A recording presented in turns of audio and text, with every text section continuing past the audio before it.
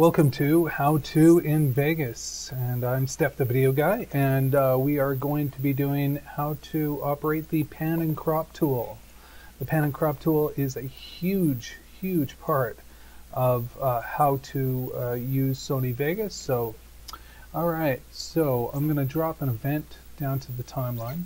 So I've got one of these MOVs from my digital SLR. And I've got some aerial footage here. I'm just going to grab some aerial footage and I'm going to drop it in. Alright, I'm going to turn off loop playback. Here we go. So you can see what the footage looks like in the preview. Really shaky and crappy. That's me. Anyway, let's take a look. Here's the event pan crop tool. So I'm going to select that. And I'm going to move this over to here, because that would give us a little more real estate. There we go. Okay. Move that up there. There we go.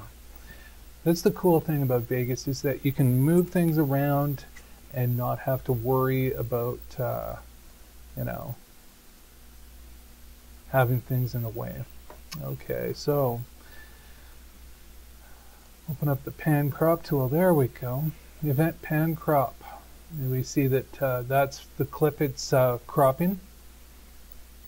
We've got the properties here. They show or get rid of. Normal edit tool, which I always use. You can always zoom, but zooming, you can always just use the wheel on your mouse. So I don't use that. Snapping. So that way if you want to snap it into place, so you move it out, you see it snapping all over the place there. There we go. You get rid of that. Because, you know, you can just hit shift when you're moving things around and it snaps it. So just shift move and it'll snap it into place. Also, you can just go right click and go restore. It'll restore it back to where it was. There you go. Now, what we've got here is lock aspect ratio. Now if you take a look at this, you see what's happening in the preview window. So everything outside of the pan crop is just black. Alright. You'll notice it's doing something strange. That's because it'll only show as wide as it is. There we go. So let's go restore. You see what it's doing. Now, if you're trying to think about how this is going to work with the other tools in Vegas,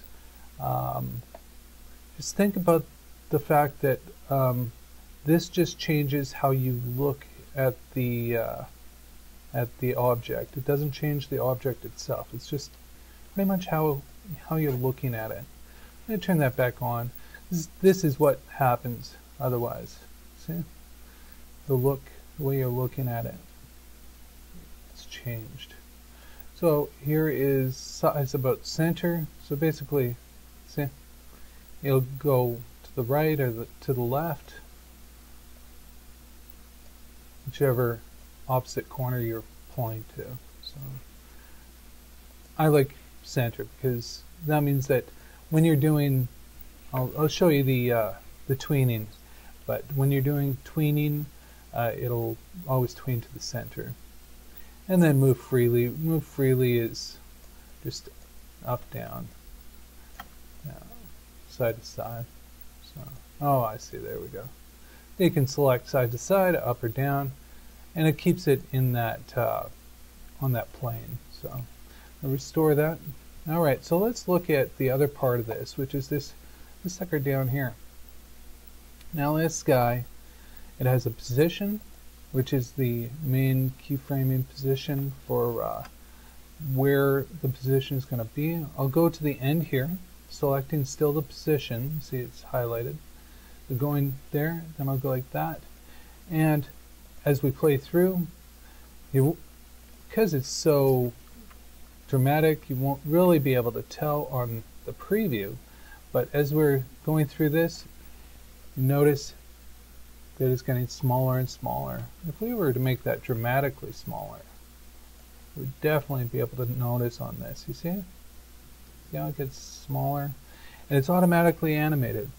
So, and you can basically change it like this. You don't want it to go outside, otherwise you get these black parts here. But you can go in, move it around, do whatever you want. I'm going to set it back to move freely. There we go. Now, like I said, you don't really want it to move out like this, because then you'll get the outsides that are not in the right place. Okay, so there's the animation aspect, and you can put a keyframe anywhere along here. So you could move up, down, over. Now, as we play through, you see how it's moving around. Yeah, so it's dramatically moving like that. Oh, really, probably don't use that a lot, but you can. Now on the bottom here, there's another thing called mask. Now if I go into mask, you can create masks. As you see, as I'm doing a selection, the preview window, it's showing exactly what I'm doing. So it's showing what is masked. So basically you can add multiple masks. And here it'll allow you to feather and allow you to do different types of options here.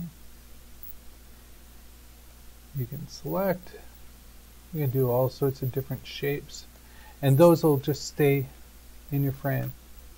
Now you can also animate those ones. So let's see, what do I have here? Let's grab the normal edit tool for the masks, and we can move these around. So there's one. Alright, come on. There we go. Oh.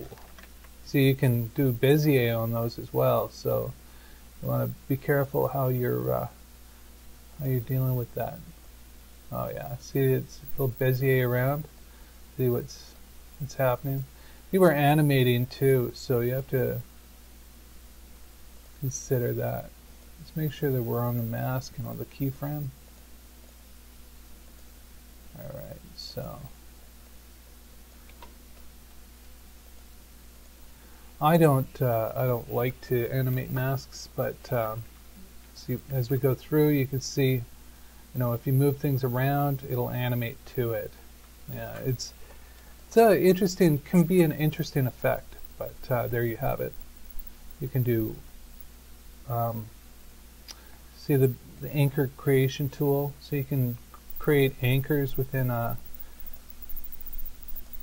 vector, and then grab that, move it around, and grab a corner, move it around,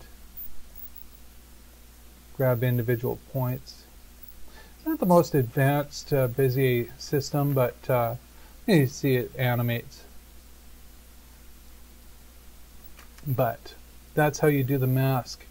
See, it gives you a good opportunity to just get rid of little parts of the video that you have. And here I deleted them, but you can still see where they were, I think, for just in case you wanted to do that yourself.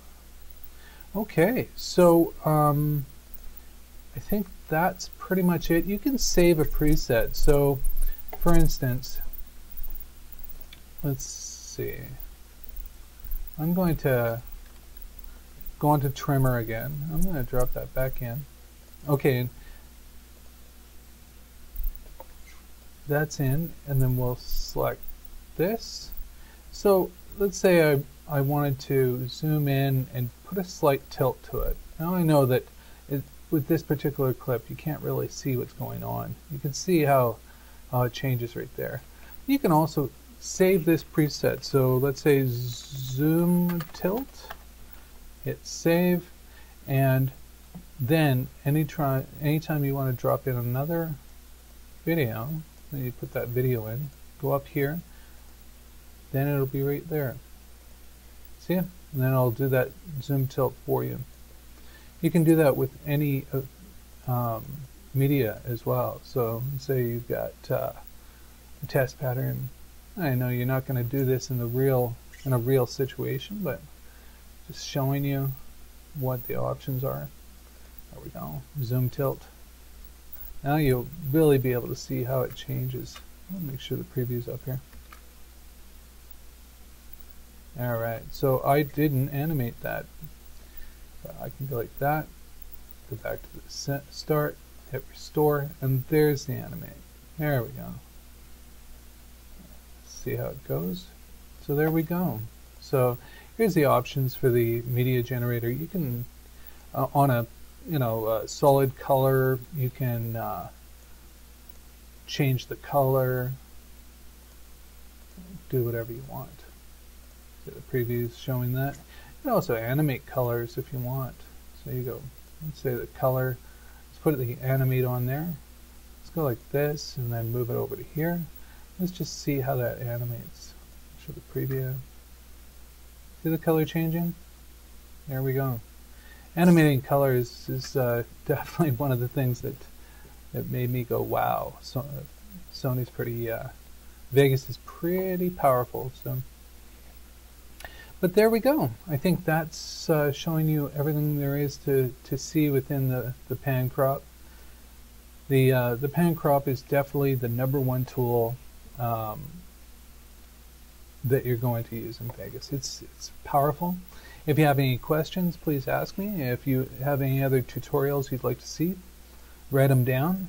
Otherwise, I'll see you next time. Thanks a lot.